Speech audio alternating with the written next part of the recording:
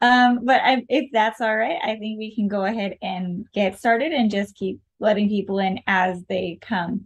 Welcome, everybody, to our second Women in Security event. We have several very talented, intelligent speakers with us today, and we're going to cover various topics regarding gender inequality.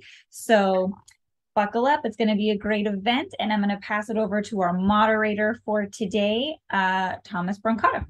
Take it away. Thank you, Amber. Thank you so much. And it's, welcome everybody to the Women in Security event number 2.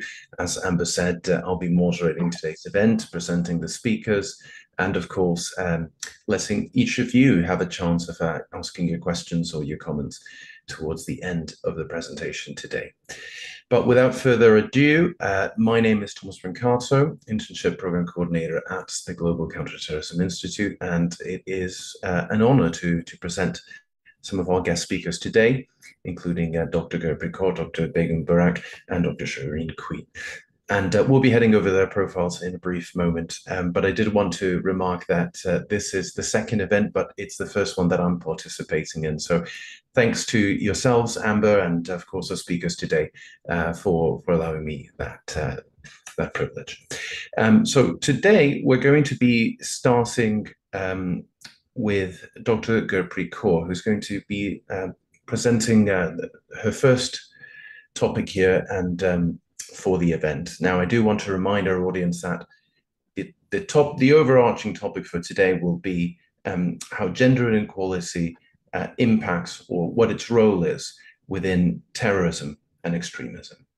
And we'll be coming at that from different angles, from different speakers, from different academics, and of course, from different perspectives. So I'm very excited personally to see the results. I've had the privilege of speaking with Dr. Kaur and of course with Begum previously, and you'll be notified of that as the CGTI will be releasing some promotional videos of what we call the fireside chats that accompanies this event today. So stay tuned for that. But without further ado, Gurpreet, it's an honor and a privilege to have you here today. Thank you so much for joining us.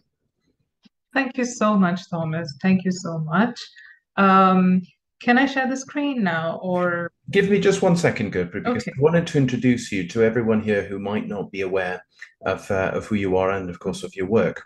So just for a brief moment, Dr. Gurpreet Kaur has had a career change from academia to policy work, and she's currently pursuing her second master's in law, specializing in human rights, conflict, and justice at the SOAS, University of London. She's interested in the interconnections between gender, international law, and counterterrorism. To that effect, her thesis that she's working on currently is titled "The Figure of the Female Terrorist in International Human Rights Law." With a PhD in gender and post-colonial literature from the University of Warwick in the United Kingdom, Gurpreet has previously worked on post-colonial ecofeminism, films and television, South Asian fiction, and media. She's published extensively in these fields, co-edited a book on Southeast Asia ecologies, and presented her research at several international conferences. She received her BA, Honours, and MA from the National University of Singapore. So, Gurpreet, with that amazing biography, I'm sure you'll have an amazing presentation for us today. So without further ado, please take the stage. Thank you so much, Thomas. Thank you. Just bear with me as I share my screen. All right. Okay. So good morning, afternoon, evening, everyone. Thomas, Todd, everyone, thank you for having me on this panel. I will be talking about gender inequality and the securitization of gender today. What I will do first is give you a quick run through of the structural factors of inequality, what is even meant by that, and how they have been exacerbated by historical factors such as colonization. And if the securitization of gender addresses these structural factors in a bid to put in place de-radicalization strategies. This is just a very, very quick run through of a topic in 10 to 12 minutes, which typically spans a few months if it is taught as a university course or something as a teaching thing. So I'm very, very happy to address any questions and at the end of the presentation. So what do we actually mean by structural factors of gender inequality? Structural factors refer to the unequal division of power and resources between women and men. This inequality is assigned through gendered mechanisms which are produced, reproduced, and maintained at the individual, societal, cultural, institutional, religious, familial, and state levels. EuroHealth, which is a website, and they released a policy report. They actually have a very nice quotation that sums it up. And they say, norms, values, and practices give rise to clear distinctions between the sexes and to allocating women as subordinated to men in most important spheres of life. For example, type of education, labor, market position, and unpaid duties, burden of care work as well. So basically, structural how societies are organized, laws are set, economies function, and ideologies are shaped. What I'm going to do next is I'm going to take you through two examples of structural inequality at the level of laws and legislation, and other two at the level that have their basis, such laws and legislation. I can't take you through every one at every single level, so just quickly. So the first one that I'm going to touch on are land laws. In a lot of the global south, but also in other parts of the world, women till much of the land for agriculture, but have no official rights to the land. Land is usually owned by men. Compounding this are caste and class factors, which further complicate the issue when land ownership is directly tied to access to global commons or resources such as access to clean drinking water. A lot of rural to urban migration happens, which sees a lot of men going to cities to work, which leaves behind the women folk, and they till the land. Now, if there is a lower caste woman who is tilling the land but has no rights to the land as ownership, she does not have a source of clean drinking water on her land, but say her neighbor, who is upper caste Brahmin, and has a tube well, which is clean, which has clean water, she basically cannot access that clean water, one, because she doesn't own any of the land, two, she is lower caste. So you see compounding factors that happen when laws are in fact discriminatory. So the second one that I'm going to take you through are inheritance laws. So societal and cultural practices. So again, for example, in India, constitutionally, the rights of wives and daughters to inherit a property is recognized in equal capacity.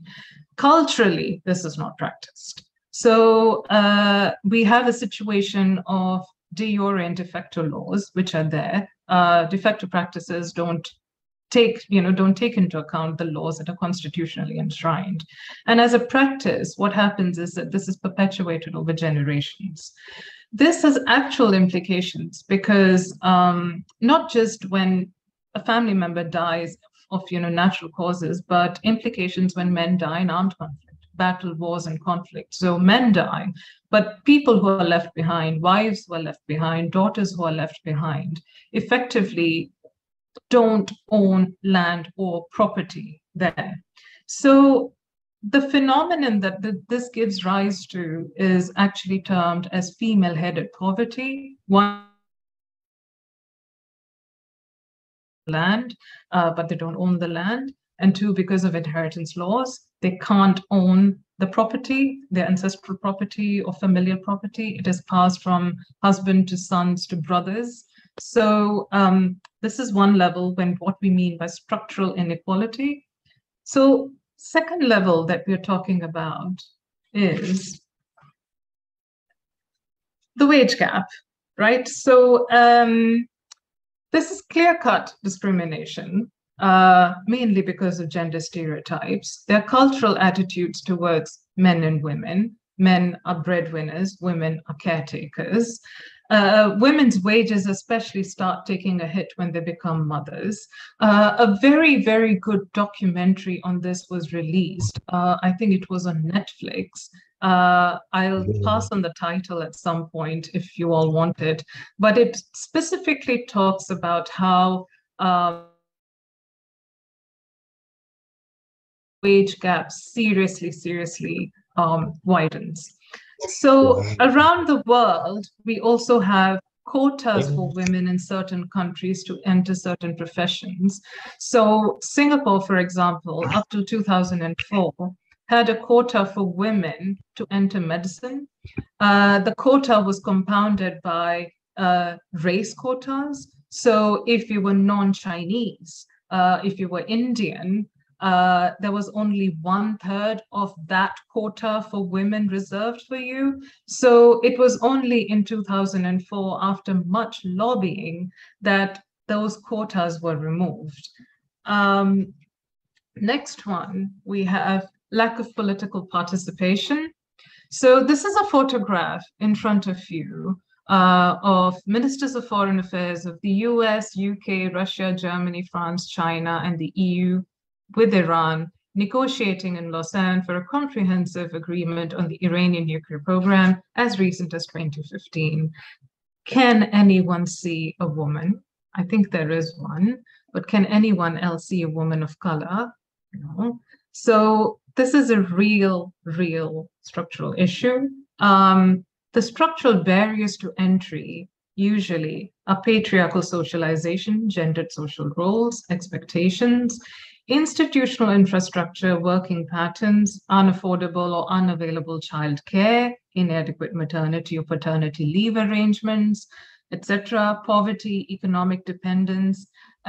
Northern Ireland actually did a study which also cited intimidation, sexual abuse, harassment in women's roles in politics. I think that is not a secret. You know, it's not a surprise. All justice due to inequitable distribution of resources and power. Add to this mix health, reproductive rights, climate change, and we didn't even talk about domestic and sexual abuse and violence. So one of the things that when we talk about structural factors is that almost always women are treated as a homogeneous group. The fact is they are not. And it is fundamental to recognize that because they are not a homogeneous group, women face many different forms of discrimination in everyday life on the basis of race, ethnic origin, sexual orientation, age, disability. And they are amplified when they attempt to access or exercise their right to political participation. Moving on to historical factors, this is a map that I used in my teaching, showing European colonization of the world. The dark brown, maroon brown parts are, the British Empire. The reddish ones are the Spanish Empire, and the blue is the French Empire. Much of the terrorist and radicalization patterns that we are seeing, I mean, let's not talk about foreign terrorist fighters, but a lot of them are coming out in the areas that were formerly colonized. And once we move on to, say, 1914, we have the mix of Japan and the US as colonizers as well. So how does this tie into structural factors of gender inequality? So there is a phenomenon called as the double bind of women, patriarchy and to colonization. Colonialism actually intensifies patriarchal oppression. Edward Said's Orientalism is instrumental in how colonial attitudes developed towards natives. Native men especially, were viewed as noble savages, brutish, infantile. This actually brought about the binaries of us versus them, West versus the rest, that is entrenched so deeply in a lot of the talk that we do. The feminization of Eastern men excluded them from practicing democratic rights, as they were not believed to be responsible enough to hold a democratic state, requiring a paternal colonial presence to properly govern the country and the people. And one poem that exemplifies this is Rudyard Kipling's The White Man's Burden, which is, aptly shown here, the white soldier carrying the noble savage. So what then? Gayatri Spivak in Can the Subaltern Speak uses this phrase. She says colonization basically at the heart was white men saving brown women from brown men. This was used in reference to the practice of sati, which is widows burning themselves on the pyres of their husbands, which was characterized as a very, very brutish practice of Hindus in the whole of India, when actually it wasn't the whole of India or the whole of Hindus. It was just practiced in one part of India, which then became amplified as, oh my God, these are noble savages. Look at all the savagery they're doing. And Frantz Fanon, who wrote Wretched of the Earth, that was the first study that actually combined psychoanalysis and looked at how violence affected men's psyche. And he cites the powerlessness of local men that intensified patriarchal domination at the domestic level. So although men on both sides of the colonial divide were engaged in strife, they often collaborated in the domination of women. And what you had were new forms of patriarchal domination that was introduced. And indigenous peoples were subjected to genocide, economic exploitation, cultural decimation, political exclusion. Africa has the legacy of the transatlantic slave trade and colonial laws. Section 377A, which is the Victorian law penalizing homosexuality that was exported to all British colonies, which a lot of them are still contending with. Singapore still has that in place. None of them had laws that actually outlawed homosexuality or any type of other, gender slippages that happened. So a lot of the colonization at the heart, it is inequality is at the heart of colonization. So unequal relations of power, which have basically historically impacted gender and structural factors of gender inequality. So how does this all tie up with terrorism, radicalization, counter-terrorism strategies, and the securitization of gender?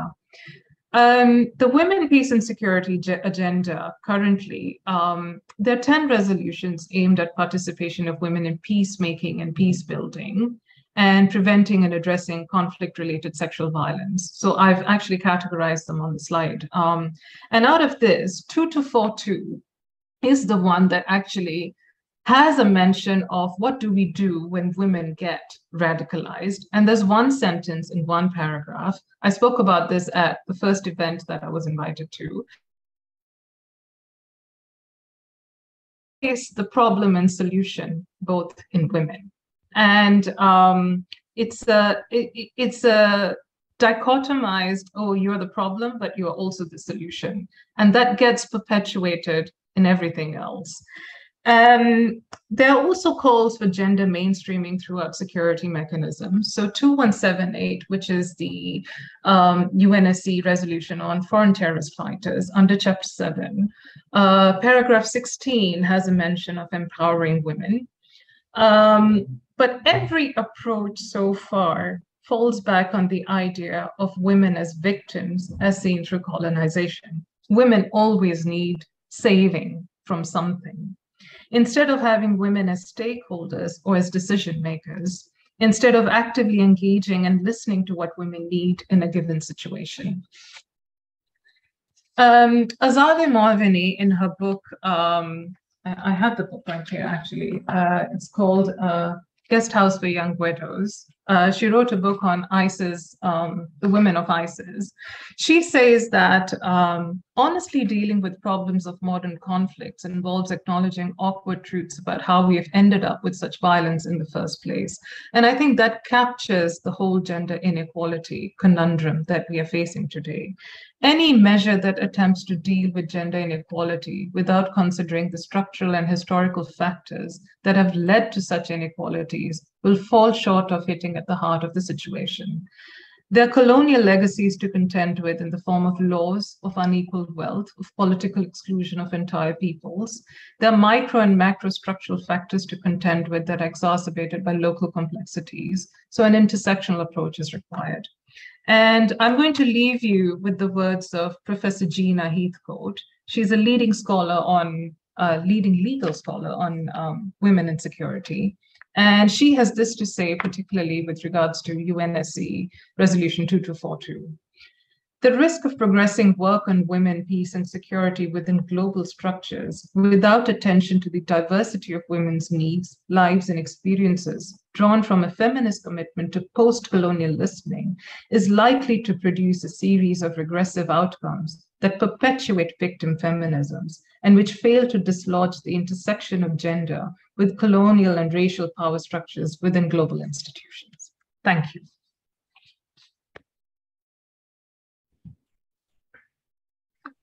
And thank you so much for your presentation, Gurpreet. And that was fascinating, as I know that in the chat section below, there's already a debate underway. So we'll get to the questions at the end, directed towards your. For the time being, let's head over to our next speaker. Begum, are you here with us at the moment? I can't see your video feed. I'm not sure if there you are. Okay. Hi. Hi, Begum. So, Begum, thank you so much for joining us today. You are our next speaker, and so I'm going to briefly introduce you to our audience, and then after that, you can take the floor. Begum is a researcher who studies providing security in cyberspace from a gender-based perspective. And she's, among other things, studies the metaverse, information technology, and social media, and as main concepts that define today's world. Providing a certain degree of online safety for every internet user is vitally critical. Begum explains that problems such as cyberbullying, the hacking of emails, banking information, theft, internet addiction, and child pornography, gender-based perspective, and argues that gender inequality is one of the things that should be eliminated to tackle cyberspace threats. Begum is a graduate of Fatih University and a renowned academic and a publisher of works touching on social media, cyberspace, and gender inequality. But without further ado, Begum, please take the stage. Thank you. Thank you very much for the opportunity, and thank you for this great event. I'm very happy of being here today. Sorry, I think my Zoom application is not very updated, so that's why I look a little bit weird in front of the table among you. So I also want to share my screen. Okay.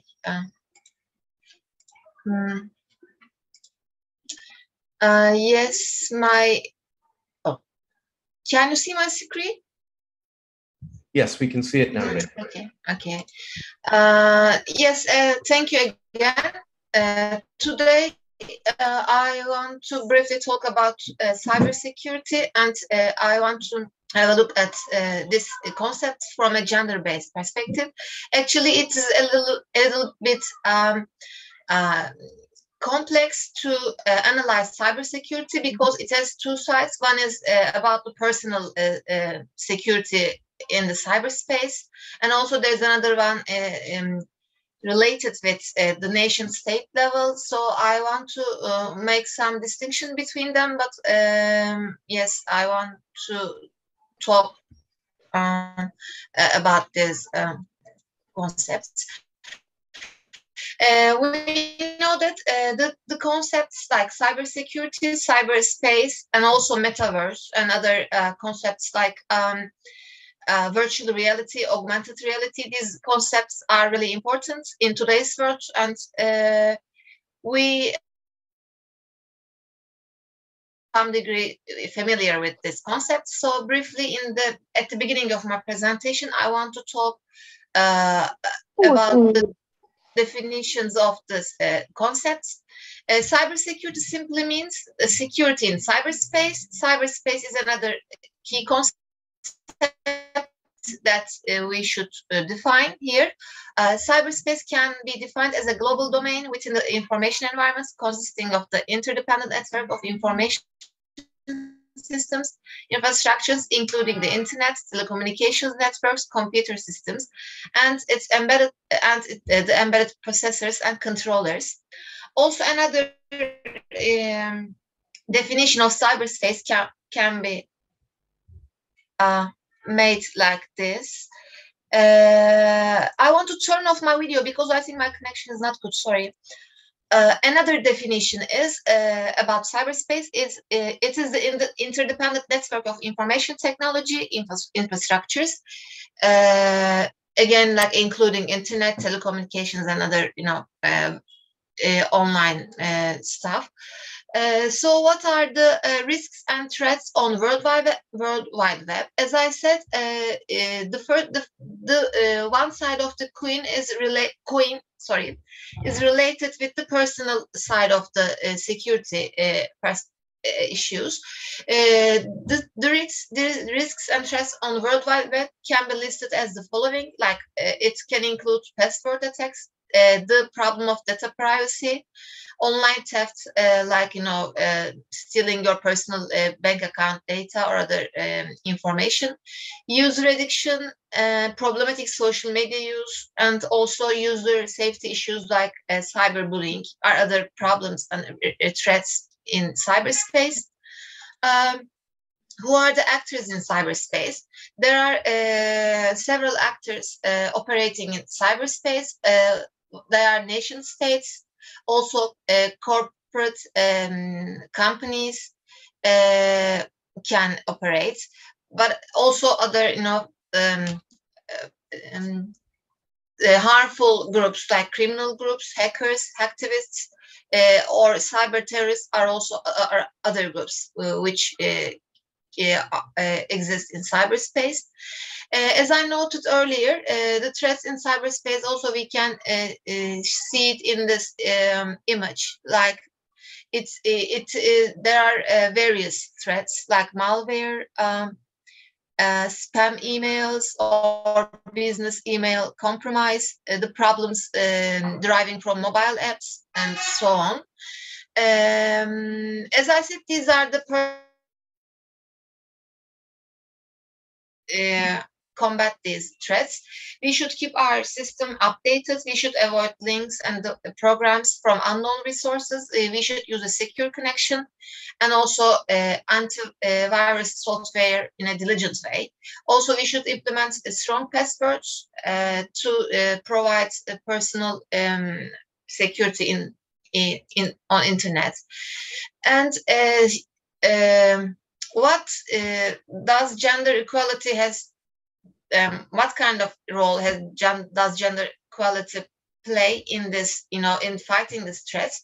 As I said, these were the personal threats, but in terms of the threats which have a bigger, impact, not on personal level, but on the nation state level, like the cyber crimes, cyber terrorists, or other problems on internet. So why are in this war to provide a safer internet? Before that, I want to briefly define what gender equality means. Gender equality is the state of equal ease of access to resources and opportunities regardless of gender, including economic participation and decision-making, and the state of valuing different behaviors, aspirations, and needs equally, regardless of danger. We know that cybersecurity as an industry needs a greater diversity in its workforce. And women can add a great deal to cybersecurity, not only by diversifying the defender community, but also by closing the massive skills shortage and also shifting conversation around cybercrime and how to best tackle it. Gender-based solutions for a safer internet. Actually, this safer internet, as I said, it's not just on the personal level, and also for a better world, for a more for a safer cyberspace, which almost in a globalizing world we all use the internet. So the security shortcome of one person can also affect the security of the other individuals in the cyberspace. For example, if your email address is hacked and you can receive a suspicious link from a friend, then automatically this hacking will also affect your friends and other people's email boxes, let's say. Gender-based solutions for a safer internet. Here I want to make reference to the World Bank data and the report of it. The World Bank would like to initiate a global conversation on cybersecurity and gender issues and bring perspectives from different stakeholders to a common platform. And there are a number of purposes behind this initiative. First of all, the World Bank wants to highlight current good practices on how women are being included in cybersecurity. Also, in order to discuss the various challenges faced by women as cybersecurity professionals and internet users, the World Bank wants to seek possible ways to address these challenges. And also, it is important to define what governments, civil society actors, and other private sector players can do to make the space more diverse.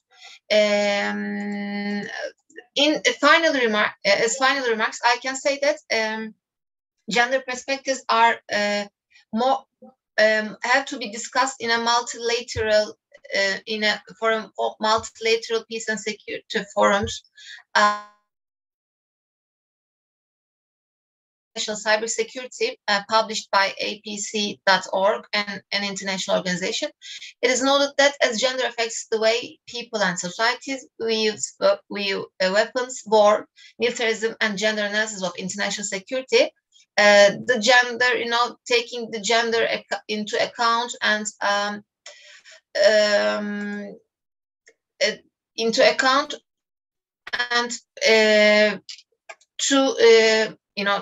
to take into consideration the women's perspectives is really important in order to get both the personal security and the larger security in the global space. Thanks for giving me this chance for my presentation.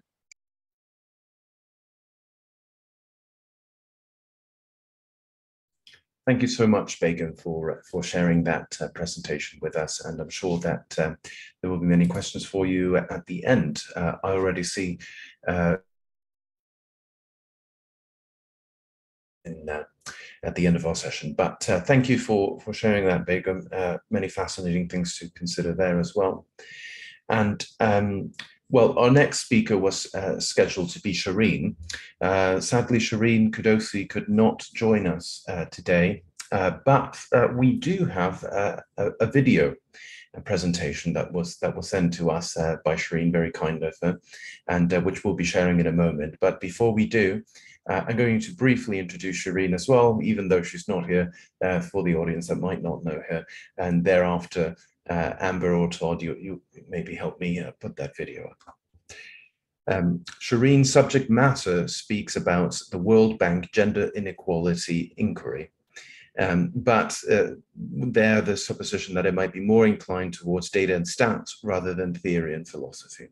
So very interesting topic by Shireen, and without further ado,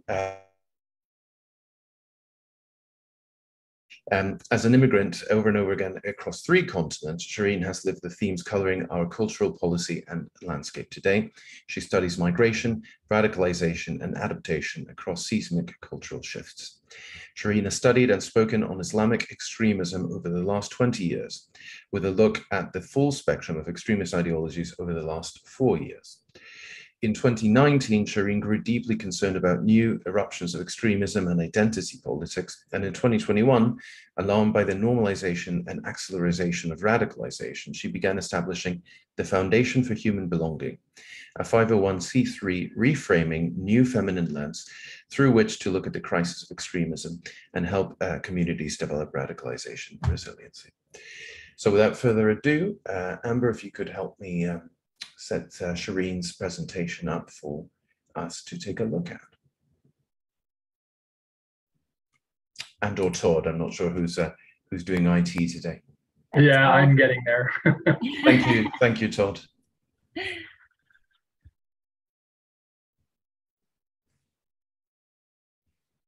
But in the meantime, Gurpreet and Begum, thank you so much for your presentations today. I already see that we've got some questions for you, so I'll be during the presentation taking a look at some of the debate that your topics have raised. I see there's already a lively discussion taking place. So thanks everyone, and just a brief reminder for our audience today, if you do have any questions, write them down. I'm taking a look at all of them. Even if I'm not responding, rest assured I'm going through all of them, and we'll be picking them out one by one and asking them for the panel. If you have a specific speaker that you'd like your question addressed to, you can just type in to Gurpreet to the speaker. But if you have a comment, or if it's raised a thought, or if it's stirred any kind of reaction in you, you can go ahead and type that in. I'm sure our speakers would be delighted to hear about the reaction. Just quickly, I know Jared has asked where Shireen Qudosi is. The next speaker, I assume you were referring to Shireen Qudosi, where she might be from. So I actually don't know where she is from. I know where she studied, but I don't know what her country of origin might be. So I dare not assume that, but I'm not sure if Amber and Todd can perhaps type that in the chat if they know the answer to that one. And Begum, I see that you've raised your hand. Please step in. Yes, I have a question. Okay, I can ask later. Thank you. Sorry about that, Begum. So just to refresh everyone, Shireen was sadly not able to make it for today's presentation in a video format. And so, Todd, thank you so much. We'll start that off. Everybody can see the video now? Yes. Yes.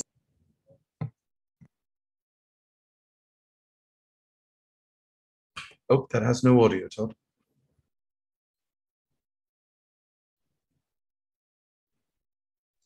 It is muted? Yes, that's muted. Todd, what we might need to do is if you can unmute yourself.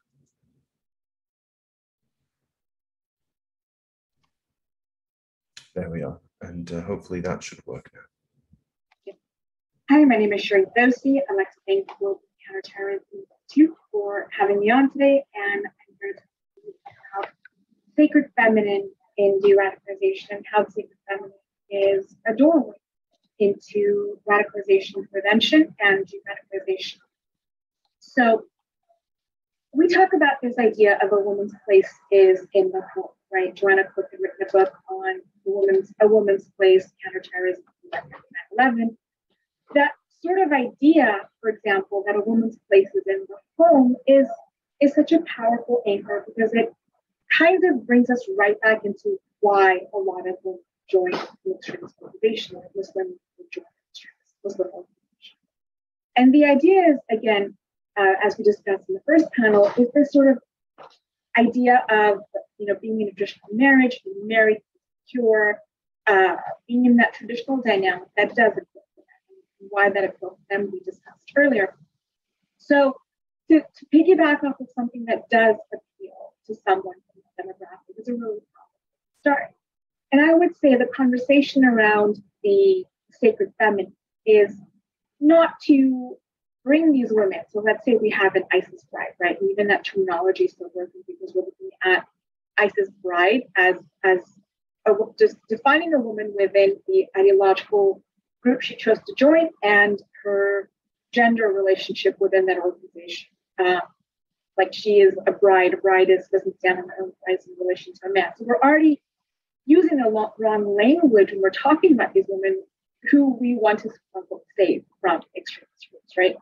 And there's a way to do it. There's a way to bring them back, but we can't bring them back from a place of reinforcing the stereotypes that they have about the West, and also through the promise of the West. So, for example, if you tell these people you're going to be free, you're going to be saved, women's empowerment doesn't mean anything. You have to work within what they know and what they know to be home. So, going back into the idea of, the tagline of women's place in the kitchen or in the home, I would say let's turn that and say, what does that actually mean? Like, where did that come from? The idea of a woman's place is in the heart. The heart, actually. I would say the woman's place is in the heart. And that's a really powerful doorway into looking at what does it really mean to be a woman? What does it mean to be feminine? And how do you take those ideas and sort of envelop them in the sacred? Like, how does that work? The idea of a woman's place being in the home is so powerful because it's that first sort of threshold that gets crossed between a common denominator in the East and the West, which is the idea of a woman's role.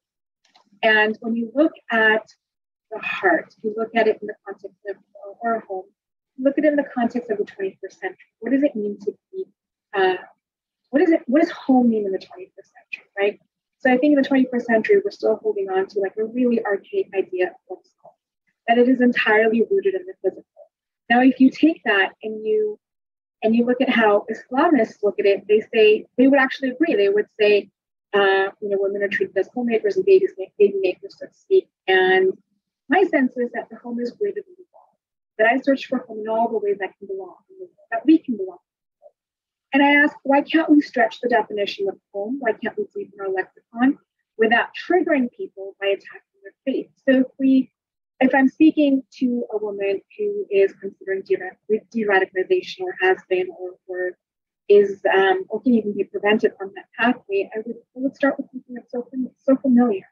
It doesn't require a thesis. It doesn't require knowing anything more than something small, right? It's a home, a heart, the sort of comforts of that. And then I would deepen that conversation to, what did home mean back then in the time of Islam's origin story, and what does home mean now? What can home mean?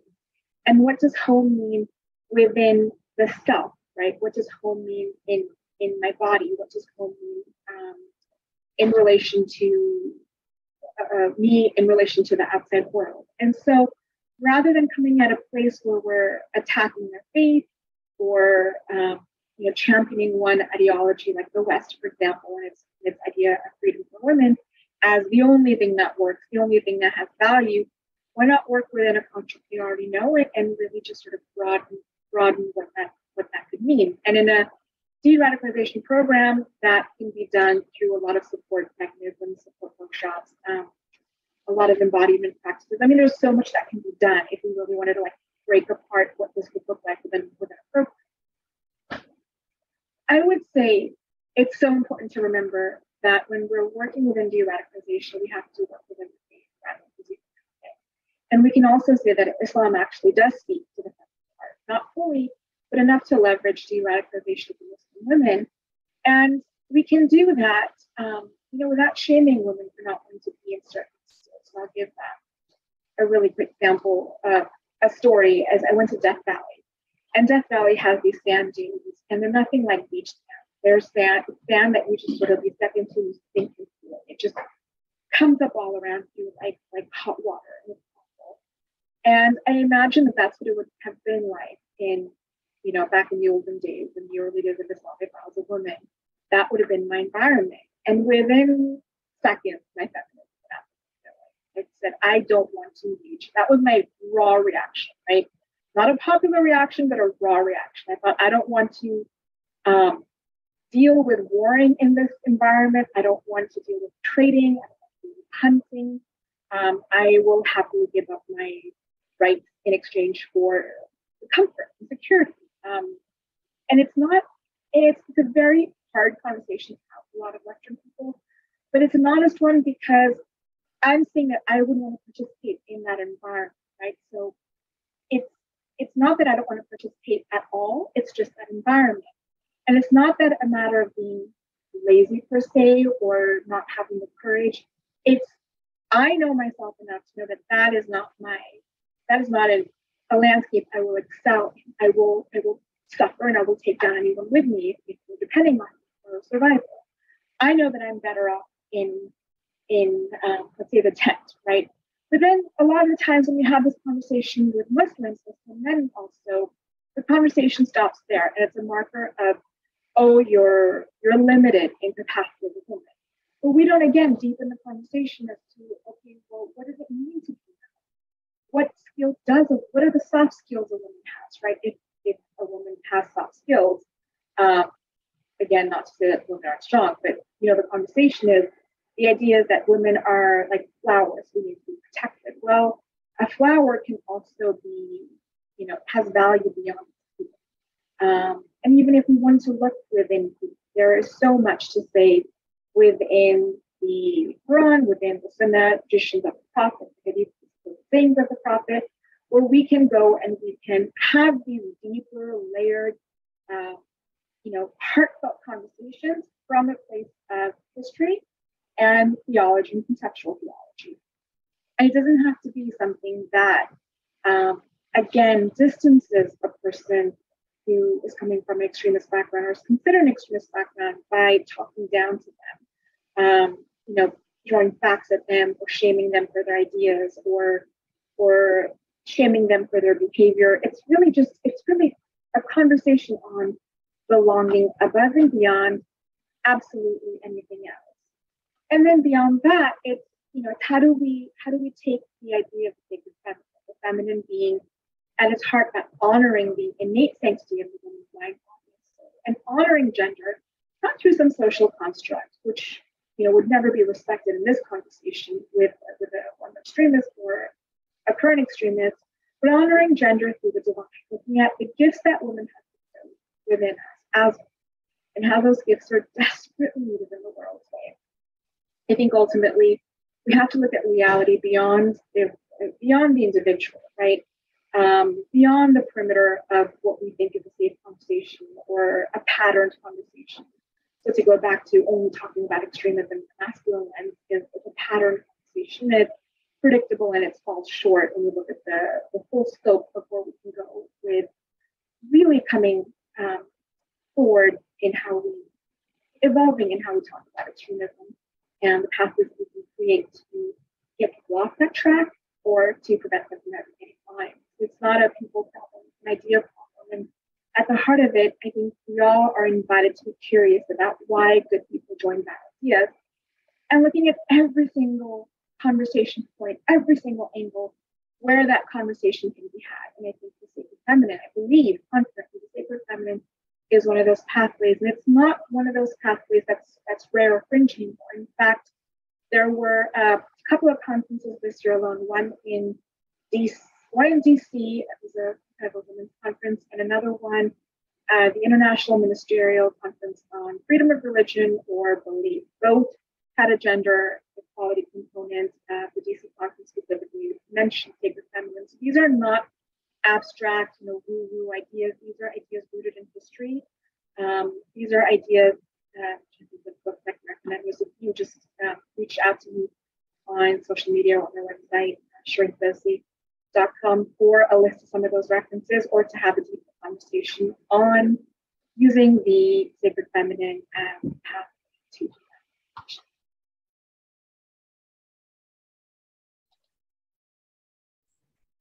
Okay, thank you so much, Todd, for sharing that, and of course, thank you to Shireen Qudosi for that very enlightening video and for the topics discussed. There was a lot to say about the role of agency. Interesting, and of course, Shireen won't be here to answer the questions, sadly, but if any of our audience and or panel has a question relating to that, then rest assured that the rest of the panel is each highly accomplished and intelligent and academics and researchers that I'm sure would be more than happy to step in Shireen's place and perhaps answer some of the issues raised. So if you do have any thoughts, comments, or questions raised by Shireen's presentation, go ahead, type them in, and we'll take them up. But without further ado, Shireen, if you're hearing this as a later recording, thank you for sending that in. Very kind of you to share that video with us. And of course, we're sad not to have you here today, but regardless, the video did a great job. And so finally, our last panelist and also host of today's event is none other than Miss Amber Oquindo. Amber, well, it's great if you'll allow me, just a short biography on yourself and the topic that you'll cover today. So Amber is a current research fellow and director of operations at the Global Counter-Terrorism Institute, which is hosting today's webinar. She earned her Master of Science degree in Homeland Security Management at the Homeland Security and Terrorism Institute, Long Island University. Previously, she earned her BA degree in political science at Pennsylvania State University. She has a strong academic background in terrorism, including extensive coursework in recruitment, propaganda, radicalization, and a focus on the use of social media for self-radicalization. Within her academic career, she has done extensive study and work on the role that media plays on terrorism, the radicalization process, and how to identify the signs of escalating radicalization. Amber is an expert in terrorism, recruitment, propaganda, and radicalization. She also works with nonprofit organizations to promote radicalization awareness, intervention, education, and the empowerment of marginalized communities worldwide, emphasizing the area of the Middle East. And today, Amber will be speaking about terrorism, violent extremism, and the initiatives that are put in place to counter it and continue to be male-dominated areas. The archetypes when discussing terrorism and extremism, the avenues for recruitment, and the action taken by the violent actors when viewed with the approach of predominantly male participants. So Amber, very interesting topic, and I'll let you take the floor with explaining the rest of it. Amber, I think you're muted. Still muted. Yes, thank you for that introduction, Thomas. It was wonderful, and I'm so happy to have gone after all of these brilliant women, because a lot of what I'm going to be talking about today does touch on a lot of the topics that they have a different perspective and a different, lens of how we're looking at this issue. And really what I want to discuss today is that the roles of the female participants in rebel groups are often overlooked or neglected. And this is mainly because of that stereotypical view of women emphasizing their place as victims of terrorism. And that characterization has become pretty obsolete. But the male-dominated active roles in terrorism, the actions of women are still viewed as an aberration. They are not taken seriously in effect. And we have seen a surge in female suicide bombers, mainly used to subvert security measures in both secular and religious organizations. So when we take a look at the gender-specific demographics and radicalization metrics, there was a study done that reviewed 1,867 radicalized individuals within the United States between 1948 and 2016. And in this group, 22% of women participated in the far right, 15% in the far left, and 10% in the Islamist extremist activities. So there's no cut and dry corner you can place female participants that they only participate in one sector or another. Women who are participating in these activities, 33% were single, when you want to compare that to the 55% of men that were single and participating. And this was most pronounced in the Islamist and far right groups, where single women were active participants. Women also tended to have higher levels of college or vocational schooling compared to their male counterparts within this study. So really across all of these groups, only less than 1% had any military experience. So participation in these violent attacks, 60% of men took part in the planning, directing, and higher operational positions, whereas that was only 40% of women. And this disparity was most recognized within Islamist groups. And these percentages will make sense more as we go on. But really what this does signify as a starting point is there's no single pathway to radicalization. There's no single profile. It is not possible to create even a broad profile of females at risk of radicalization based on age, location, ethnicity, family relations, or religious backgrounds. Women join for the same psychological, personal, social, economic, and political reasons as men do. Many have attributed this rebelliousness and desire for action, drive for power, promise of adventure, attraction to politics, and a commitment to and these are all seen in the propaganda and recruitment process. They're calling on these motivations of both men and women equally, because they're calling upon those same needs that each male and female look upon and they're looking to be a part of. So as we talk more about the motivations of it, women usually join voluntarily. So their motivation includes personal grievance, religious and political ideology commitments, or socioeconomic needs.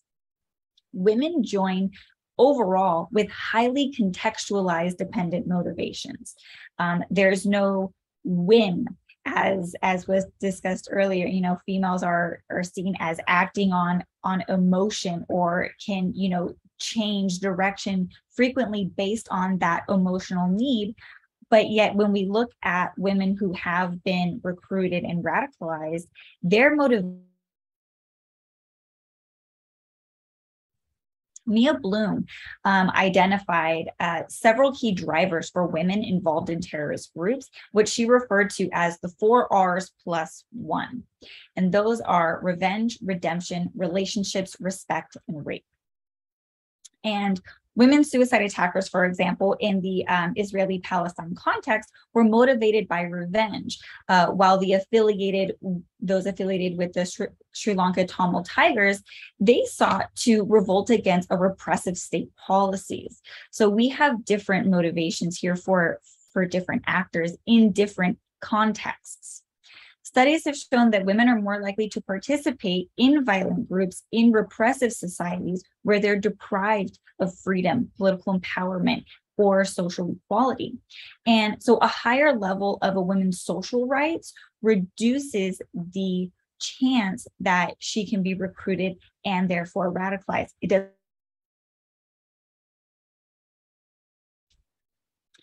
And then conversely, higher levels of unemployment within the female labor force can significantly drive up the likelihood that violent organizations will be able to recruit female combatants. So there's a lack of socioeconomic opportunities for women, lower the cost of joining a violent group and be more tolerant of that cost associated with membership. And what this cost of joining this organization shows is the impact of social and political settings on human choices, and a willingness for women to pick up arms and support a violent organization. In addition to these broader motivations, women have joined due to personal grievances, a sense of isolation, the commitment to supporting the caliphate in reference to jihadist recruits, or just seeking adventure. And these reasons are reinforced consistently by recruiting more directly to a female audience. And we really see this super clearly in Bin Emergent's Twitter accounts, which are basically like a playbook for how to propagate towards women. Then we have the Center on Global Counterterrorism Cooperation. They stated several push factors specific to women recruitment, grievances about their socioeconomic and sociopolitical conditions, grief following the death of a loved one, and intention to receive economic benefits, or a desire to achieve a radical social change. And this gender-based inequality and discrimination, violence against women, and lack of educational and economic opportunities shut off doors for women to move outside of those organizations. And these violent extremist terrorist organizations feed off of that lack of opportunity and present the opportunity to these women for recruitment and propaganda purposes. And earlier I mentioned one of Mia Bloom's indicators or factors were rape. Women who have been raped will turn to become suicide bombers, for example. And this is mostly seen in societies where the rape victim brings on the shame to their families. If they are seen as the cause for that. And so they're looking for a way out. They're looking for a way to replace that shame that their society has placed on a rape victim and replace that with a positive one. So they're looking to be a martyr for the cause. And that has been a driving factor in several female suicide attackers. Women have been used to exploit these gender stereotypes to get past the security personnel, avoid detection, boost media attention, and shame men into action. And this is a way, again, that women are used, and they're used successfully because of the male-dominated perspective of counterterrorism measures. When we look more at the recruitment, we're seeing, again, women join for the same reasons as men do. And robust counterterrorism and preventative measures that impedes radicalization and recruitment needs to address women specifically, because as of right now, most of these measures, again, take women involvement as a blip, as an anomaly. It's not taken with the enormity that it really deserves. And when we look at what are these counterterrorism and preventative measures, that's delegitimizing extremist ideologies by strategic communications. They're blocking online recruitment platforms and reintegrating individuals into mainstream society. These measures should be addressed with a gendered approach, as women are recruited in various combatant and non-combatant roles in an ideologically diverse universe. Every single organization, whether it is secular, whether it is religious, whether it is violent, whether it is not violent, attracts and recruits women just as they do men.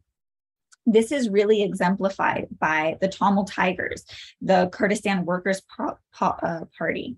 And when we look at 166 violent groups within Africa, women's participation was much higher with those groups that had gender inclusive ideologies. So women are flocking more to those violent groups than they are to those that have more conservative gender related ideologies.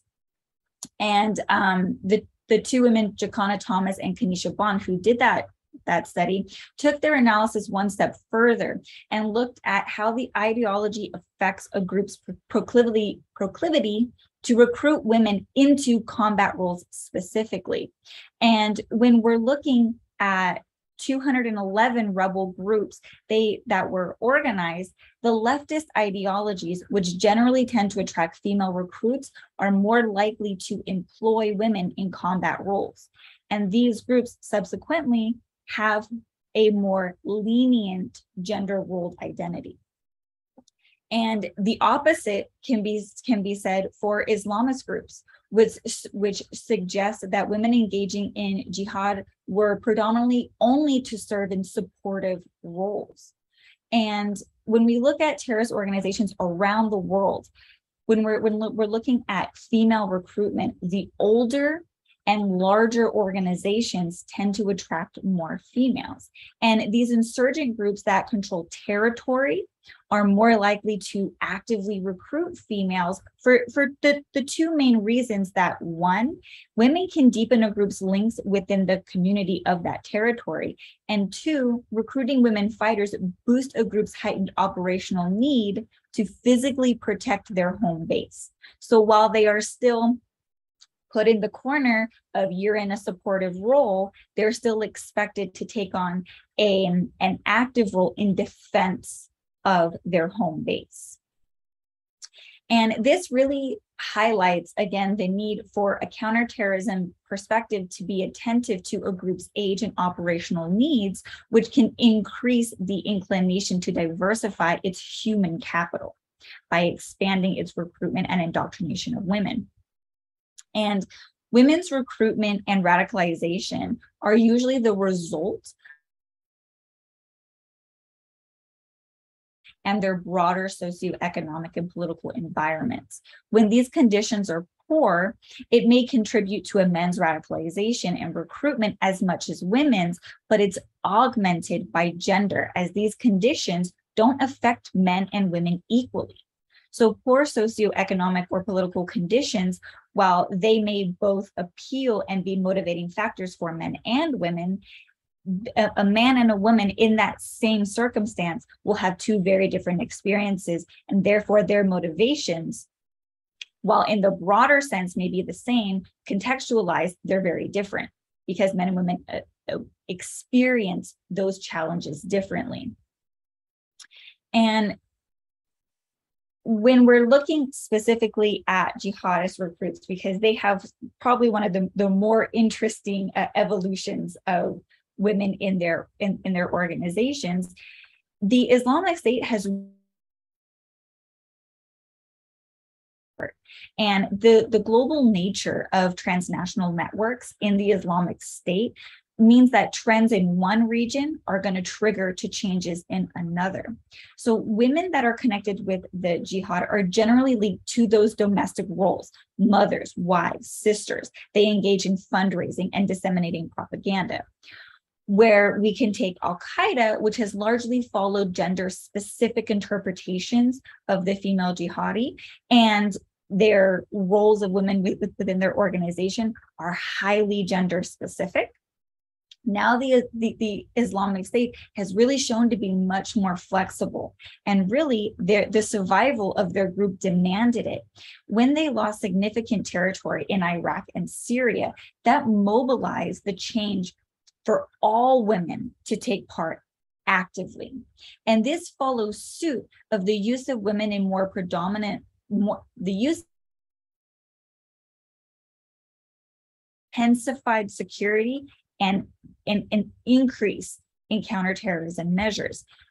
So we see this shifting attitude towards female combatants elsewhere, right? Specifically in global affiliates. So a change in one area within that organization, its other affiliates elsewhere are going to see those changes, adapt, and change as well. We can see in December 2016, Indonesian law enforcement arrested a 29-year-old Dian Yulianovi. Sorry if I said that incorrectly. She was committed to being a martyr for the Islamic State. And she was arrested on suspicion of plotting a suicide attack on the president's palace in Indonesia. April 2019, for the Sri Lanka attacks, which were claimed by the Islamic State, they claimed the lives of 359 people, which included female suicide attackers.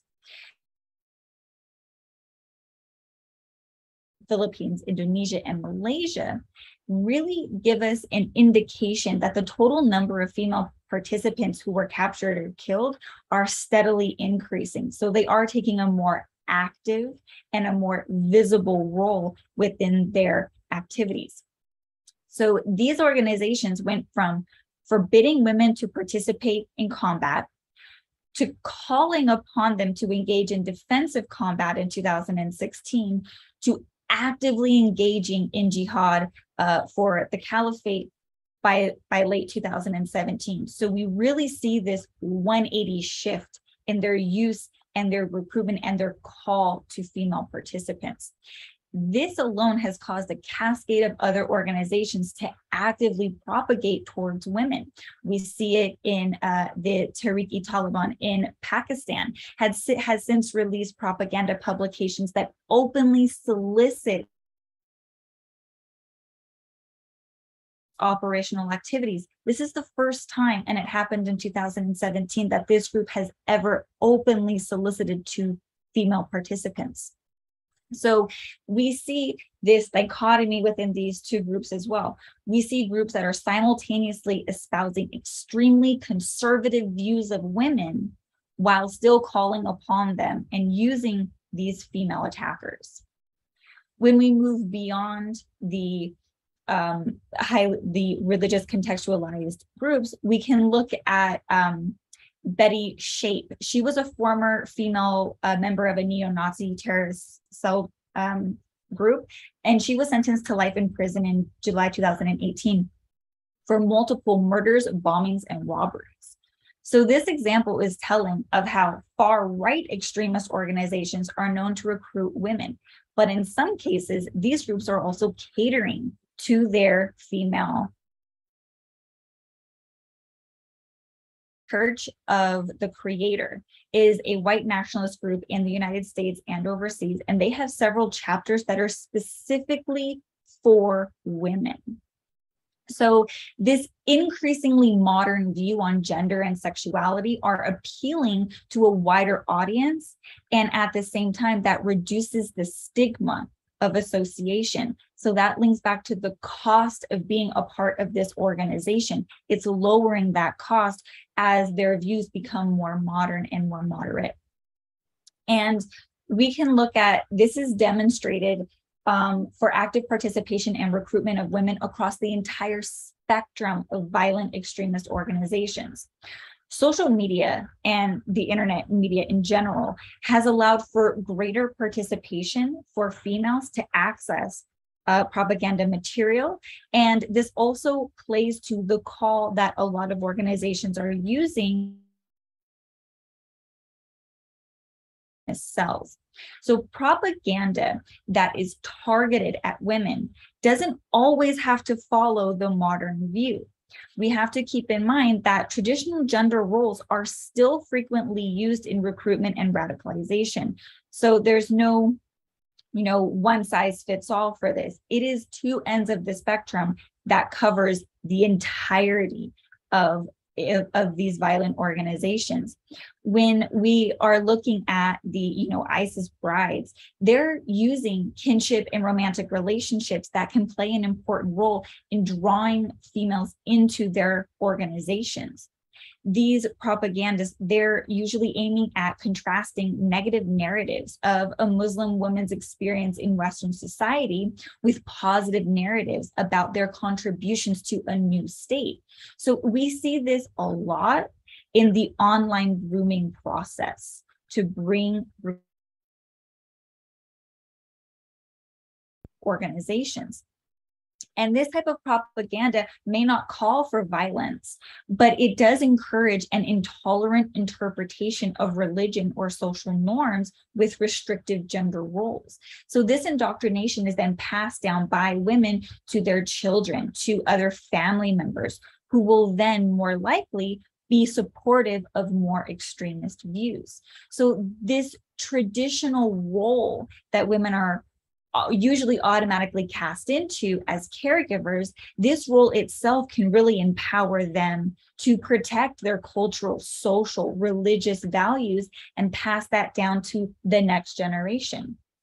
And they do this through encouraging martyrdom and keeping an organization viable through consistent propaganda, recruitment, fundraising, and a myriad of other supporting activities. And where we see this the most right now is it's in a lot of women to women online recruitment, these online platforms, these groups that women are forming together within these male dominated societies and organizations. They're talking to each other and bringing in other women into their own organizations. So by not addressing a gendered perspective of the recruitment into violent organizations, states will continue to be lacking in its strategies to prevent the radicalization of anyone, but of women in particular. So we can really see that change where, again, it's on both ends of the spectrum, but it does cover all extremist groups in its entirety. Thank you. Thank you, Amber. That was a very complete picture and a very Well, a lot to digest, I'm sure, and a lot to unpack, and I'm sure a lot of reaction from our chat that is thanking you for that amazing presentation. Of course, thank you from myself, and as I'm sure from the other panelists. Now, there was a few questions that in a moment we're just going to take apart for the moment, but I did want to take a second, not only just to thank you, but to thank Dr. Kaur and to thank Begum as well. Begum, I'm not sure if you're with us at the moment, but whenever you can. Oh, you are. Okay, great. So if everybody's ready, I might suggest starting with some of the questions that the chat has raised in the Q&A section. And the way I'll do it is if it's addressed to a specific speaker, it will go to you, towards you first. And if it's a more broad question, or if one of the panelists wants to step in, please go right ahead. And before we start things off, I did want to mention Jared Crockett had asked a question of the birthplace of the speaker, sent a video in Shireen Qudosi, who unfortunately couldn't make it in for today. From what I was able to find through the website that was posted there, Jared, I believe she was born in Soviet Afghanistan with parents being, I believe, Pakistani in origin. Afghan Pakistani family, and then from a young age moved to Pakistan. However, her profile states that she was a refugee in at least 3 different continents during her youth. So I'm sure Shireen sadly is not here to explain it a bit better, but I hope that that answered some of that background information for you, Jared. And well, the first thing I wanted to start with was a question directed towards yourself, Gurpreet, because I believe it was repeated twice. Once, question of, in your study, which countries specifically were being taken a look at? I think India is one that I remember you talking about, but were there any other countries in your presentation that were also being surveyed? So I specifically looked at laws and policies, historically contextualized, particularly colonization onwards, and how it has affected a ripple effect of sorts with how it has engendered structural inequality, and how that keeps happening till today with neocolonial structures in place. So yeah. And it's just looking at India specifically, or any other? Not India. It's India, Philippines, Thailand, Africa. A lot of Africa, MENA region. In fact, when I don't know if anyone knows this.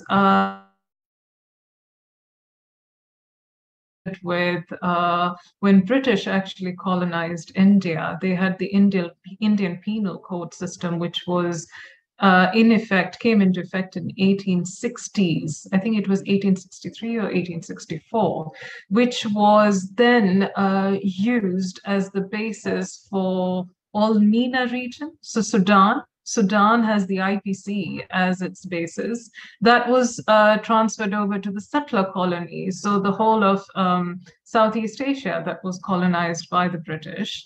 And a lot of the colonial laws are still retained in current day, the legislation. So you have a widespread from Egypt to, down all the way to Southeast Asia, India and Africa, just majorly known because they are the most cited countries when it comes to. Gurpreet, thank you for that, and I think that should clarify that question for anybody who might have been wondering. And so, well, I have a comment here that Mariah Murray, I'm not sure if I pronounced that correctly, had put down, and I thought it was great because it touches on a theme that was in all of your presentations. And she says, I agree, women are seen as lacking political agency. The mass media have described women as being manipulated, motivated by love, and or largely as victims. And I think this is really important. And I think back of Amber, your presentation and your topic that you just did today, and I couldn't help but think from my position here, after hearing the three of your presentations today, that a lot of the way we look at female terrorists is, in a way, it's difficult because it's colored by a lens that have elements of sexism and genderism that we carry in our day-to-day lives, because these issues are not resolved here in the West any more than they are in other places. And so I think the image or the archetype of the female terrorist tends to throw a spanner in the works of the way that we look at women more broadly speaking. And it challenges our perceptions. We cannot understand how a woman can have agency to commit a heinous act. And so we put them in these preconceived labels and boxes. So I think that's a really interesting comment that made by Mariah Murray. And so I'm interested in sort of hearing the panel's understanding of how our gender stereotypes and stereotypes we have towards women as being nurturers or caregivers conflates and conflicts with this alternative notion of the female terrorist. Sorry, Amber, perhaps we can start with you.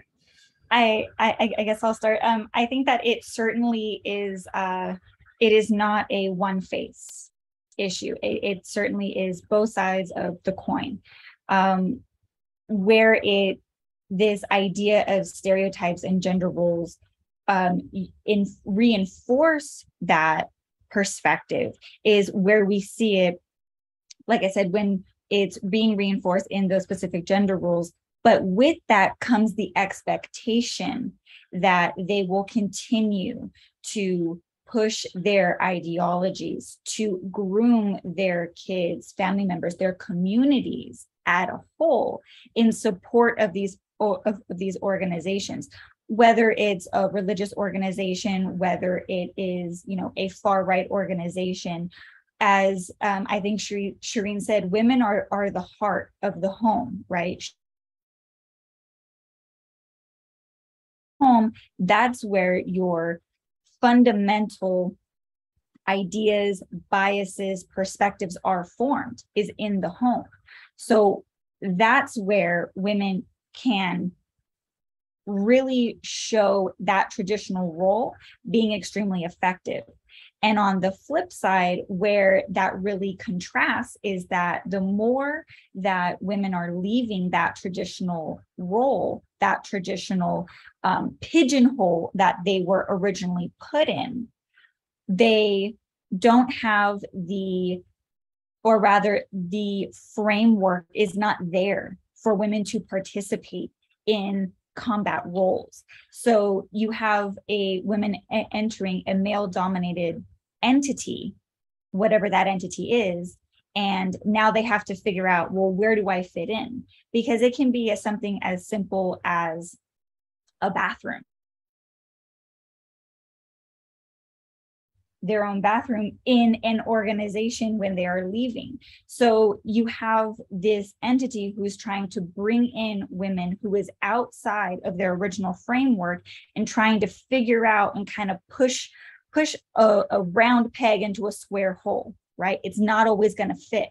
But if you push hard enough and long enough, the entity itself and the women entering it will form together to create a cohesive unit, essentially.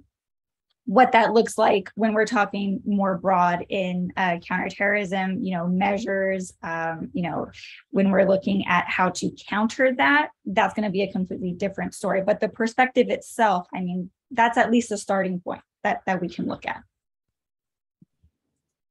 Thank you, Amber. And unless Dr. Kaur or Begum would like to step in, I'll just skip over to the next question.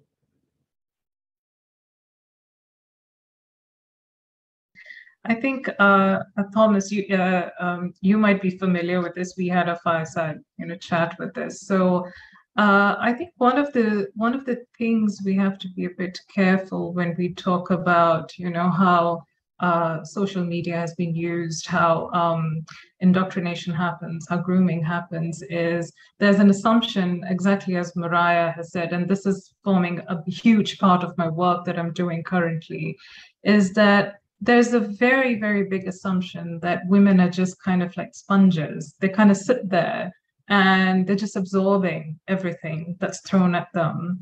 That assumption doesn't exist with men. So I was talking with Thomas, I said, when you actually talk about, a terrorist, the image that comes to your mind is a male, and the actions of that male are very rational. The violence is rationalized.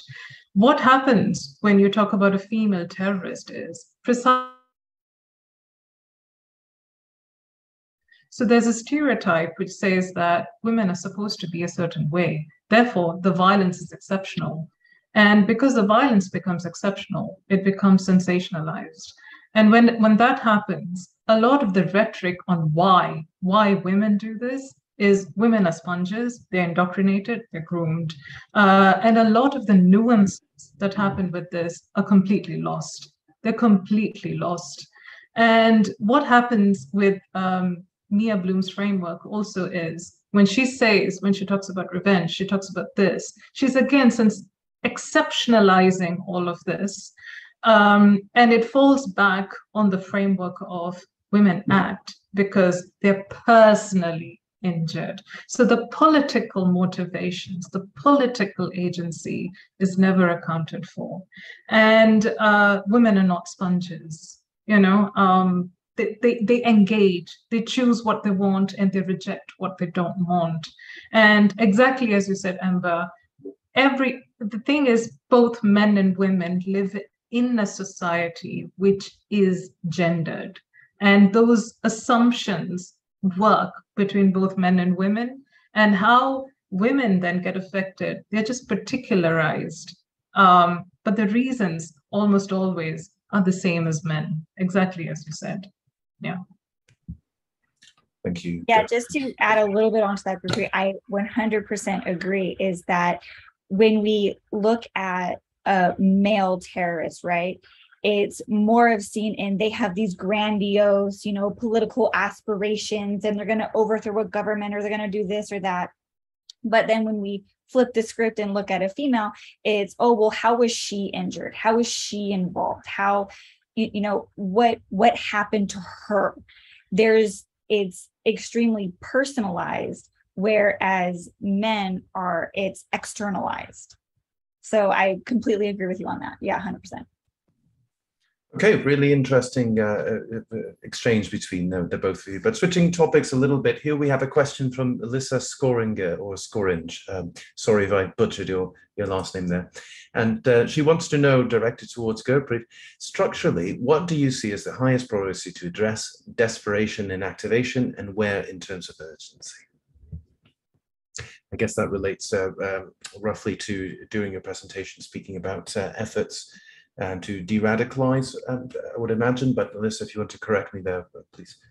I think I don't see this in terms of a hierarchy. What I am seeing is that there are ripple knock-on effects from one thing that leads to another, and it just keeps getting compounded. And one of the things that I'm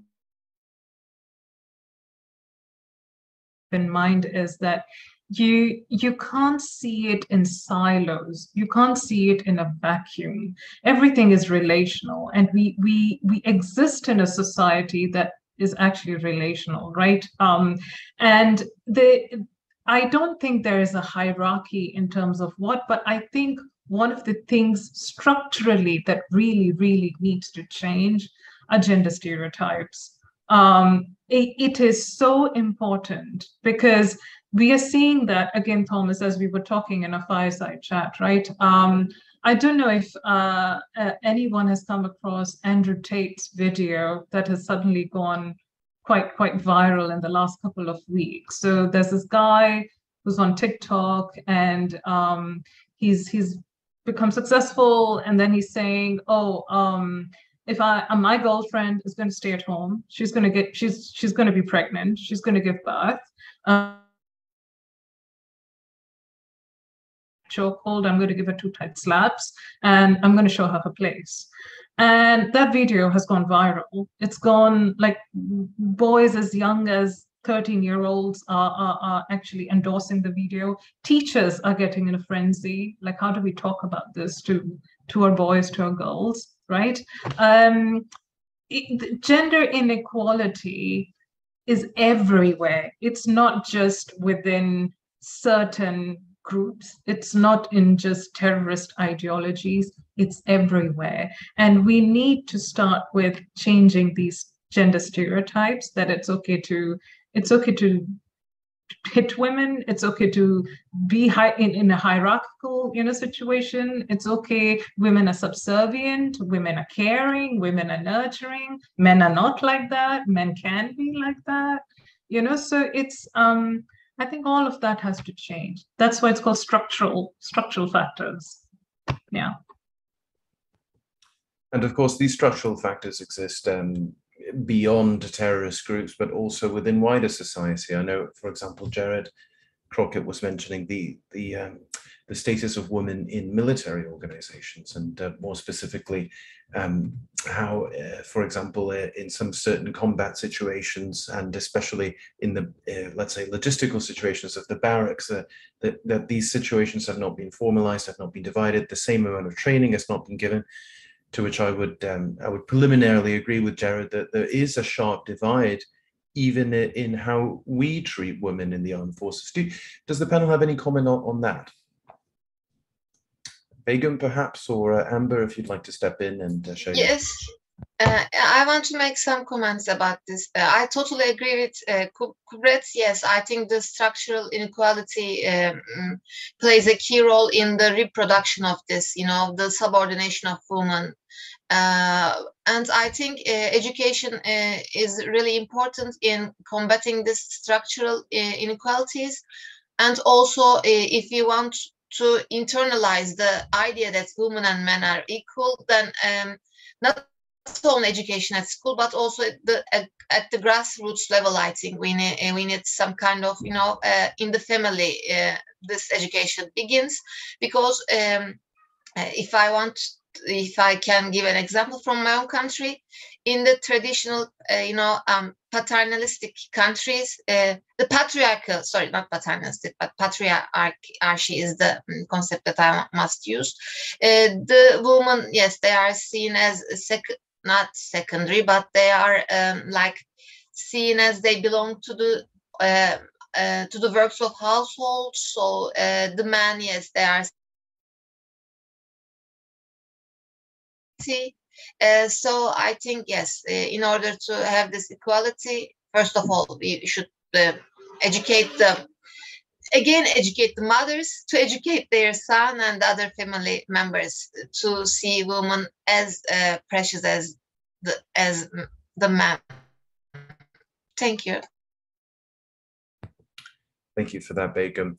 And here we have another one of the questions from our audience today, and it has to do with Wilson Mingola's question, that he's asking, why is it that when terrorists are arrested after an act, they don't show any remorse?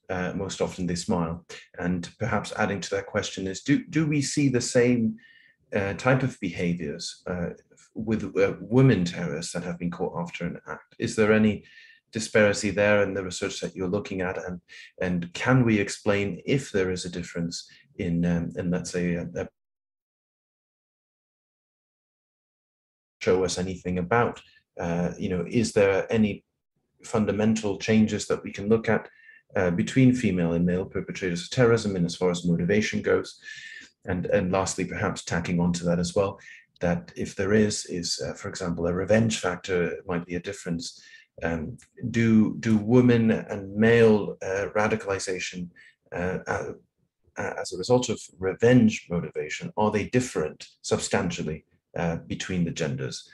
And if anybody would like to jump in and tackle that tough question, please be my guest, Gurpreet or Amber, perhaps, if you have a comment.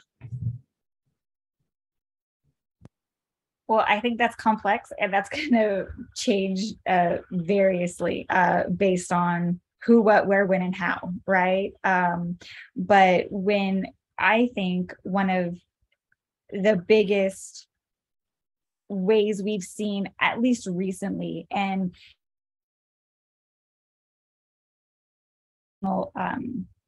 view of just what I've been looking at is when we see these individuals, and this is not specifically for just extremists or terrorists. I mean, this could be applicable to really any actor who has committed an act of violence, is that when we see that lack of remorse, let's say, it's not so much that they're thinking about what they've done, they're thinking about, what does this mean for me?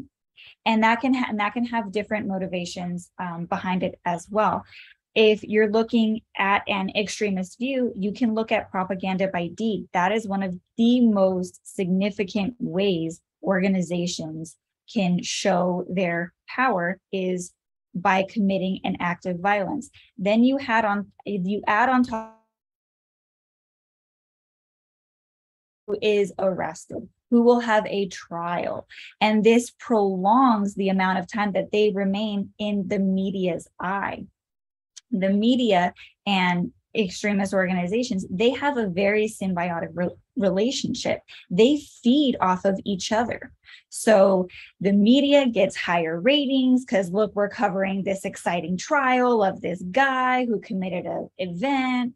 And then you have an organization who's reaping all the benefits of, look, they're showing why we're fighting. They're showing what has been done to us. This is why we attack this person. So it becomes less about the incident itself and more about the person, the organization, and their reasons, because it just provides more of a public eye. And that itself can be propaganda to others who have said, yeah, I kind of agree with that. Let me go online of finding these organizations.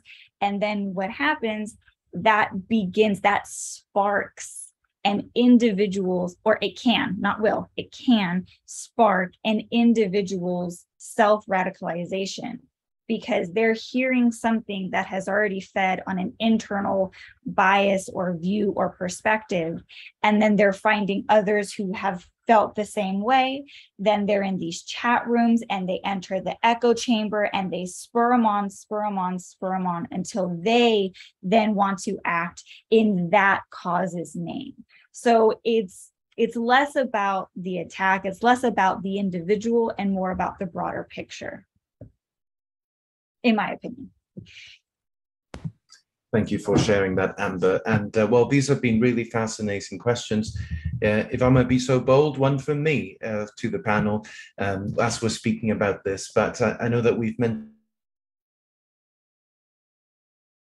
about the remorse, let's say, and we've spoken a bit about revenge, but putting these together, and this is directed towards any one of you three that wants to jump in. When the media, which is what we're taking a look at with this question, the Western media takes a look at, for example, these cases like Sharon Tate or other female terrorists, do you believe it often conflates this idea that if a woman becomes a terrorist, then she must do so out of this monstrosity of revenge, out of completely misguided emotions that she could not control, and in a way playing into this myth of the woman as this irrational, emotionally driven, family protecting vehicle, and does it throw a spanner in the works? And are we just not ready as a society to understand that factors, and of course agency, used perhaps violently and illegally and horrendously, but still agency? And how do you see this dichotomy between the media and wanting to sell the classic story of its female prototype, and then is reality different from that? I think I'm sorry, Gurpreet, were you gonna go? Go ahead. Go ahead. I think that as you said, Thomas, as a society, are we ready for that? And especially in Western media. And I'm actually going to take an example that's not a female, but Timothy McVeigh. When he was arrested after the Oklahoma City bombing, they were labeling him a terrorist, and Western society, the United States, was like, what? I see this, white, crew cut, blue-eyed, blonde guy walking down. It totally did not fit in with what the society's perception of what a terrorist should look like. So that sparked a whole, what happened to him and how did this happen and all of that. And I think that same wonder, that same interest is the same when we see females rather than the traditional, male terrorist. It's not so much about the cause, but it's more about what happened to them. And this, again, like Gurpreet said, it all circles back, right, to what is that internal struggle, that internal, motivation. And I think that when we're talking about media tends to grab on to anything that doesn't fit the norm, because that's what people are interested in, and that's what gets sensationalized. And that's really how those two, organizations or individuals and the media really come together, is that mutual feeding off of each other. Thank you for that, Amber. And Gurpreet, Begum, if you have any comment, please feel free. I'd just like to add that exactly as you said, Thomas, that my experience is that more often than not, when you portray a female terrorist, it's always more than exactly what you said, Amber, what happened internally. But you don't really find that with a male terrorist, particularly who's a Muslim, that doesn't happen. And in the UK, those of you who are based in the UK, you might have heard, particularly when ISIS recruiting was happened, there was a 15-year-old girl called Shamima Begum. It sparked off, right, the media, the way the news reports it. Piers Morgan's famous words, right? They go there, they cook for them, they clean for them, they bear their babies, they marry them. To them, I say, go F yourselves, right? The whole narrative is structured around she's a mother, she's a wife, she's this. And it is always, always personalized on that level. And in all of this, I think two factors get forgotten. One is that when someone is recruited as a 15-year-old, in most countries, a 15-year-old legally is still a child. And we see that in a lot of international criminal law cases where, particularly the Ongwen case that's that's still going on, I think, in the ICC, that what happens when you have a child actor who then perpetrates crime, right? With female terrorists, what I've noticed, it becomes so sensationalized that aspect actually gets completely drowned out, that someone who was groomed or taken in at 15 was legally a child. And the agency that happens later on, or when women are recruited as adults later on, their agency, their political agency is then couched as revenge. I'm a mother. My whole family was decimated, this, that, so I agree, Thomas, a lot of it, in fact, it's very rare to find, a depiction, or, when you talk about ISIS or, female terrorists within them, something that is not sensationalized. And these two factors are considered. So yeah, just my 2 cents worth. Thank you for that. Absolutely. But I would like to add in, because you brought up a really good point, is that when especially young girls are being recruited, I mean, that grooming process is continuous, and that grooming process, especially of young girls, We see that in terrorist organizations, we see it in cults, we see it all over, to where you're taking somebody who, okay, has like an idea of the world, but they're not an adult. They don't have that, you know, that sense. And a lot of them have that lack of self-sense to recognize it and back away. And unfortunately, it happens when it's too late. And so it's really, it's like you said, it gets sensationalized, and what needs to be over there to like have their babies, exactly what like you said. So completely agree. Thank you, both Gurpreet, Amber, and of course Begum, for answering these questions. Sadly, that's all we have time for today. But well, this has been a really enlightening event today, and I think we've unearthed together a little bit here that there is a regressive, biased narrative of women, not only in security but also women in terrorism. And there's many barriers to overcome, lots of work to be done. But I wanted to thank the panel for being part of that change.